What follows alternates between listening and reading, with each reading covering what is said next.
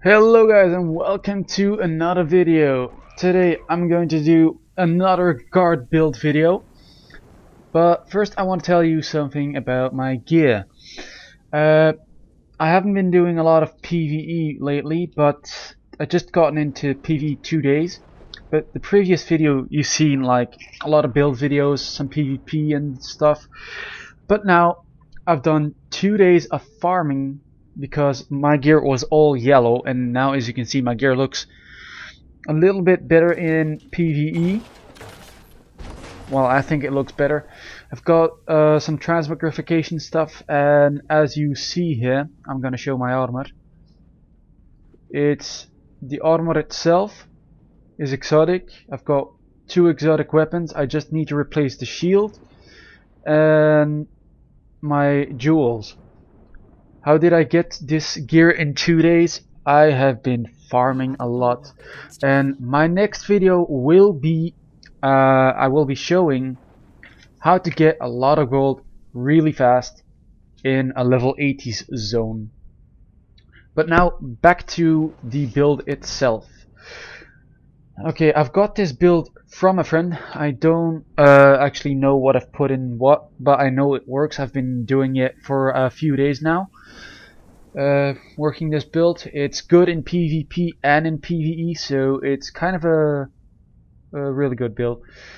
Okay, so what you want to do is you put 30 in Zeal, 10 in Valor, and 30 in Honor. That way you've got some extra toughness, healing, some more vitality, some more crit damage, some extra power and condition durations.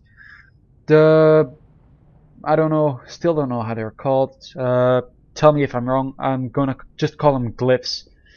The ones you take are this one, 10% increased damage against burning foes. Also the 7 one here, the great sword damage increased by 5%, and great swords heal you.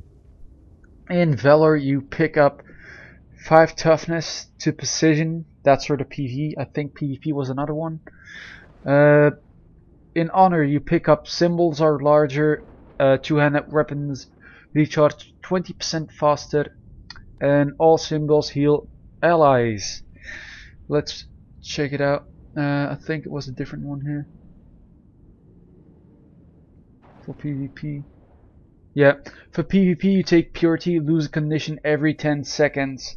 That way you survive a lot longer.